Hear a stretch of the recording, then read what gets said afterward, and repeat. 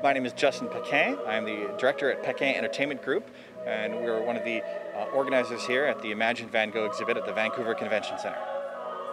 You know, this exhibition has been an incredible experience. It's created by Annabelle Moget and Julien Baron from France, and over the past 9 months we've been working to bring this to the Vancouver Convention Center. There are so many health and safety protocols and factors to consider, but we're very excited to be opening tomorrow. There's a time ticketed entry system to ensure people don't arrive all at once. They're staggered throughout. We have over 25,000 square feet within the space to ensure plenty of room for social distancing. It's a completely touchless and contactless experience. There's a long list of other health and safety protocols to ensure that everyone is going to feel safe and have a wonderful experience inside the exhibit. You know, when I first saw the exhibit for myself, I was just amazed with the artistry being all around me.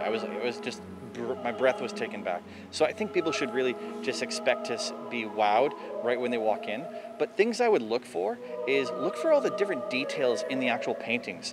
Van Gogh's artwork, as much like many artists' artwork, they're very small in paintings. But right now you get to see them blown up onto massive screens. So pay attention to the little details. I would also say appreciate the education area. Prior to entering the projection immersive room, there's an education area where you can learn about the life of Vincent van Gogh as well as the artists, and that's something to be appreciated. And also, of course, I can't forget to mention the merchandise area. You can get some really cool trinkets and merchandise items for your friends, your family, or for yourself about Imagine Van Gogh.